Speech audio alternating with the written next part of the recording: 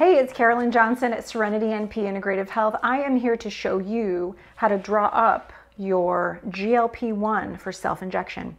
This is going to go subcutaneous, and so that means you're just going to do a little pinch and you're going to inject it all by yourself. Now that you're getting your prescription sent to your house, I wanted to show you a nice, easy way to do that so there's no confusion and no questions. Let's get started.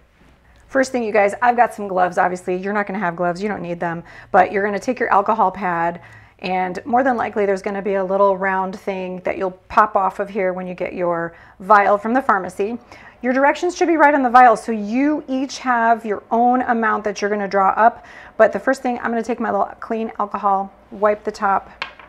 I'm going to take my syringe. Your syringe will look probably very similar, but mine have a little guy at the end that I pop off.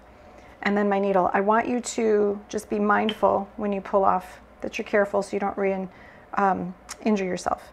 Then I draw back a little bit of air on the amount that we're going to inject. And we're going to replace the air. We're going to displace the air in the bottle. Okay?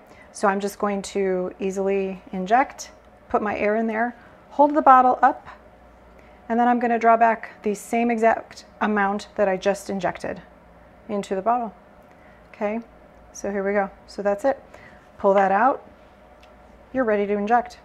All right, you guys, now I'm going to show you how to inject. I have a lovely, lovely model here to help us demonstrate how to inject our GLP-1. So I'm going to take a new alcohol pad, being mindful of my needle. I did not recap. So first thing, you're going to be doing this on yourself, obviously, right? So I take the tummy into 4 quadrants, and you just pick your quadrant, okay? You don't want to go too close to the belly button, but just nice and low on the tummy is fine. Alternating sites every time you do this. So just a little alcohol, let it dry so that you don't burn. And then see, I take my needle and just straight in, and that's all we're going to do. Ready? 1, 2, 3. Pop. Gently, slowly in, out. And that's it. You've got your GLP-1, you're good to go. You'll do it again in a week. See you soon.